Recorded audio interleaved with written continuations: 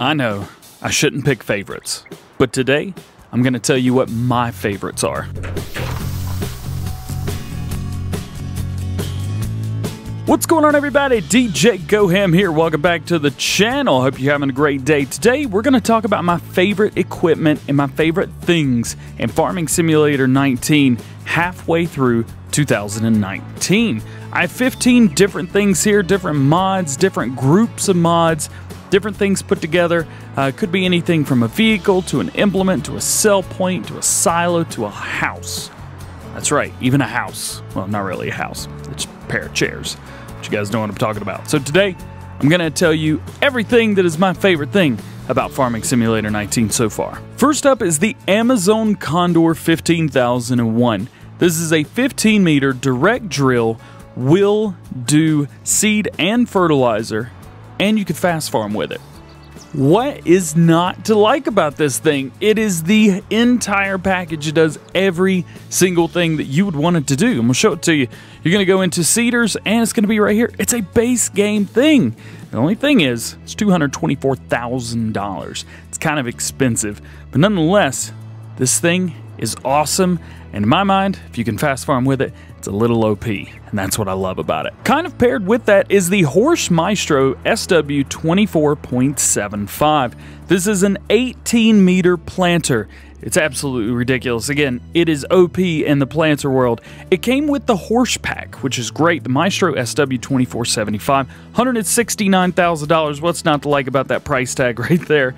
Does seed, does fertilizer, and it will go very fast. You can fast farm with this as well. A lot of people tell me, you know, the Great Plains will also do those things. Nope, no it won't. Yes, it will fast farm, however, it will not fertilize. And at the extra 0.2 meters, I cannot justify that. And it's a horse. You guys know I love horse equipment. The next mods I am grouping together, there's 4 of them. This is the Auto Load Bales Pack.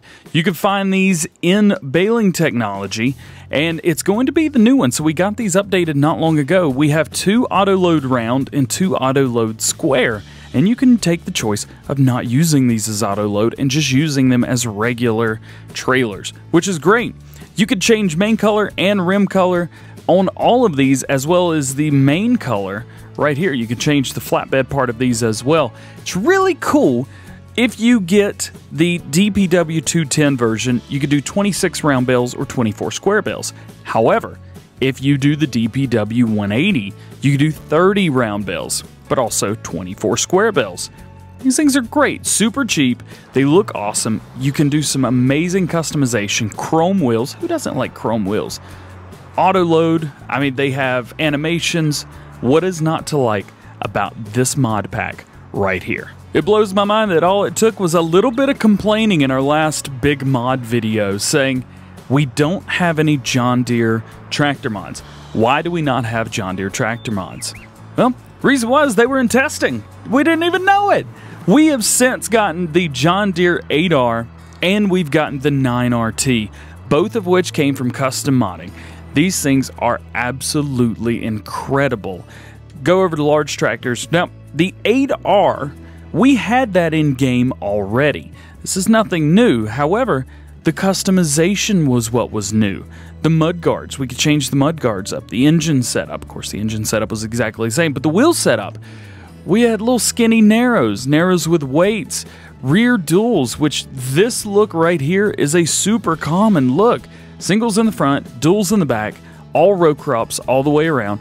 You could do the same thing right there, all 30-inch, and you could do floaters as well. This was huge because we've had a mod similar to this on PC since like December. But now, all players can use these. By the way, every mod I'm showing you today is on PC and on console. Some more of my favorite equipment is the D754 truck pack. This can be used as a semi-truck or as a regular truck. You could put different things on the back, different implements. We've got all kinds of stuff. I mean, it's just kind of limitless. We can do anything from milk, seeds, fertilizer, crops, all kinds of stuff. You can put just about anything you can think of on here. Plus, it has a trailer hitch on the back, so you can pull more things behind it when you're using it. The power is small, don't get me wrong. It has a low horsepower, but the thing is, It's just a nice tractor. And you can tell when you're going up a hill, you're like, come on, baby, let's go. It's that kind of like oomph, like I know you can do it, and I'm rooting for you. That's why I love this mod. One of the next things I want to talk about is the Homer Terra variant DLC as a whole. This came with 2 new vehicles, things that we had never seen before. The 435. We've seen the 585 before. You can put whatever you want on the back of it. We've got like 5 different implements, I think, 4 implements. But the Terra variant 435, smaller version, it was only for slurry. But it had a 3-point hitch on the back, so anything that had a 3-point, you could hook up to it. The great thing is about the 585 is that a trailer hitch on the back. So anything that had a ball hitch, you could put on the back of this, which is really cool. It took both of these vehicles, put them together in one, and that's what we had in 17. But here in 19, we have 2 different versions, and I love both of these equally. Next on the list are the Liebherr vehicles, the telehandler and the wheel loader. They just redid these with patch 1.4. They gave them yellow, or that kind of yellow-orange wheel. I like it though, I really do like it. I've got these equipped with my favorite things to use on these, just the maxi shovel, and then right here the silage fork on the side of this. But I have them customized the way I like as well. Unfortunately with the telehandler you cannot customize this any, it just comes as is. But I like the way it comes. It's a little slow, it's low on power, but it's phenomenal. I use this all the time in Farming Simulator 17, and the nostalgia of the Liebherr telehandler is phenomenal. However, the wheel loader, I love these little floater style chunky tires. And if they're not floater style, I apologize. That's what they look like to me. Let's check this out. It's in wheel loaders right here, the Liebherr mod. Wheel brands, what you want to do is you want to stay on Trailerborg and go over to wide tires. Oh, I love that. Of course, you can also get front twins with this and standard tires as well. And in Michelin's, you've got standard tires. Look at that. Looks great. I mean, this thing just looks really good. Price is extremely competitive with everything else. I mean, it's the cheapest one of them all. It has 155 horsepower, which is about 80 less than the rest of the ones we have in game. Goes just as fast. So I don't understand. It's a great piece of kit. I love it. If you guys haven't used these, you've got to check them out. Rounding out the list of vehicles that I really like in Farming Simulator 19 is the Straumann Vertimix 1702 FS Double and the Krone Big M 450. Now each of these have their own place. This is a food mixer, a self-propelled food mixer that can also clean. So if you guys are giving your cows food, regardless of what you give them, they're gonna spit out silage. This will pick up silage. You can fit silage in the back. Holds about 17,000 liters, which is great.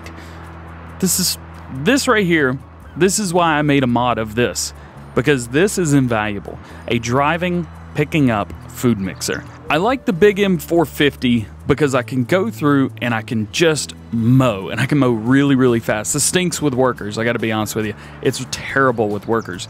But what you can do, stick it all down, do center swath dropping, and go fast. This will fast farm. If you guys were curious, do need to turn it on beforehand, but it will do fast farming. So you can mow, is it what, 26, 24 miles an hour and do swath dropping at the same time? Phenomenal. Absolutely phenomenal. And it's base game equipment. You don't have to download anything. This came with Farming Simulator 19. Go get it. First up with the placeables is the More Trees mod and the Lapacho tree. I use these all the time in the back of shots. So you can get like right here. Let's say I'm doing a thing about the Amazon cedar. I can take this picture and it gives it color. The Lapacho tree just pops with those pink leaves or branches, whatever you want to call them, flowers? Lapachos. And then of course you've got all these other different kinds of trees as well.